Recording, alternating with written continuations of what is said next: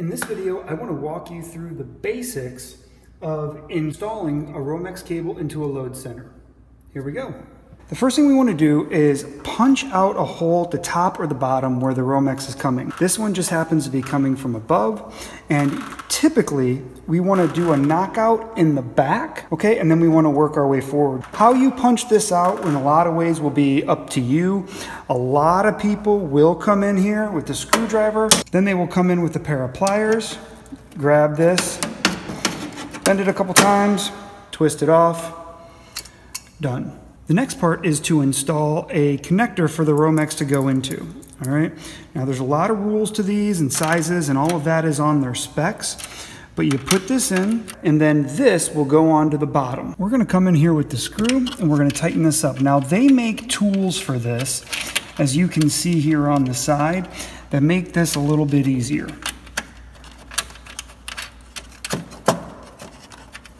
All right, once this is in there, we want to make sure that the top is straightforward, which I'll show you here in a second, so you can make sure you can tighten the Romex up when it's ready. And then they make a tool that will actually tighten this in there for you. Most electricians will carry a screwdriver that they're not a big fan of, okay? Come in here, put the flathead screwdriver right there. Give it a couple knocks, make sure the top doesn't twist, and it's in there. I know some people are a little bit against that, but it's totally personal preference. If you want to carry an extra tool around to do that, no problem. Okay, then we're going to take our Romex, we're going to run this into the connector, and we're going to begin to drop it down. All right? Then, when it's long enough, you're going to come in here. I really like carrying this number 2 square bit around. It works really well with a lot of electrical. We want to make sure this is flat right here.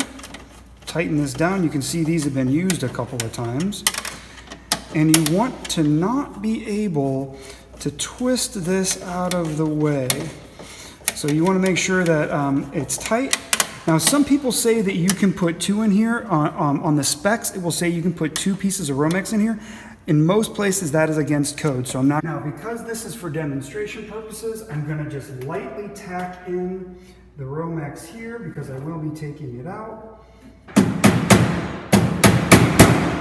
Okay, some people are starting to use these rubber inserts that lock them in. You'd have to check with your local code to see if those are required. Now, the one thing that will almost always, which should be done, is they should write somewhere along the sheathing of the Romex where this is coming from. Let it just be, you know, kitchen or hallway outlet or third bedroom or something like that to let you know what it is. Now, they make Romex rippers that I know a lot of people like. I just don't happen to have one on me today. So I'm gonna go ahead and use a box cutter utility knife. And what we're gonna do is we're gonna come in here from the top. We're going to lightly score this. And the more you do this, the better you'll get at it. And then at the very bottom, really give it a push. Right. Then along that score line, even with a dull blade like that, it will rip along this score line for you, okay? Bringing this up to the top. All right, then you can come in here with your utility knife, cut this out. We'll come in here and take off this protective paper.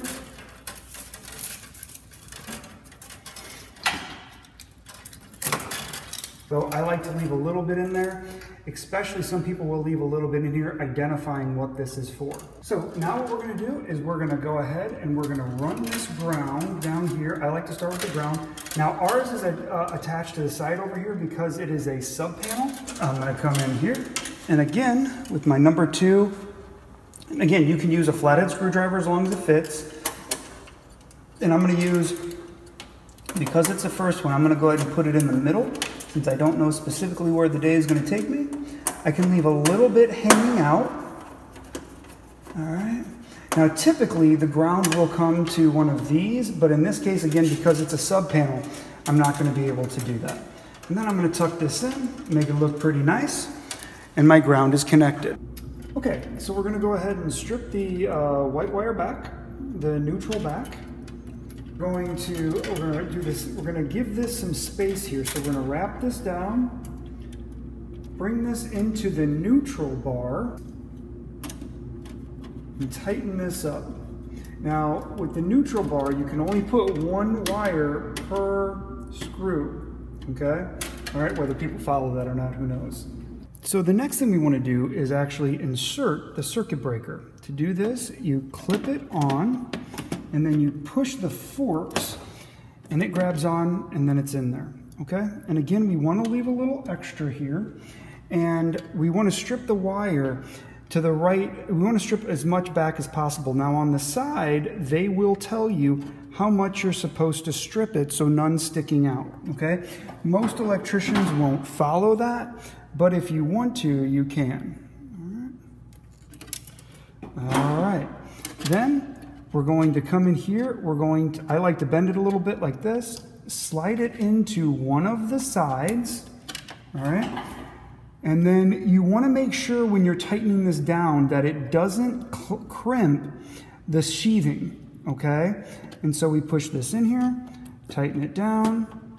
We have a nice, good, solid connection there. Then we'll fold this back, tuck it behind, and we're ready to go.